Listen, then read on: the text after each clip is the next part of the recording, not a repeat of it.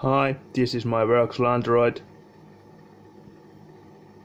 Battery is gone bad. That one is going back and forth with the charger, and it's blinking charging and going back and front. Now I have these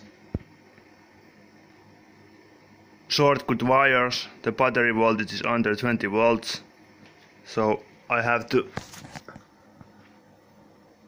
charge the battery cell by cell, that the machine knows that there is this battery at all. Now here's the first cell. I'm charging with the ampere. There is 3.3 volt. It was 2.2 before I started. I hope this the battery is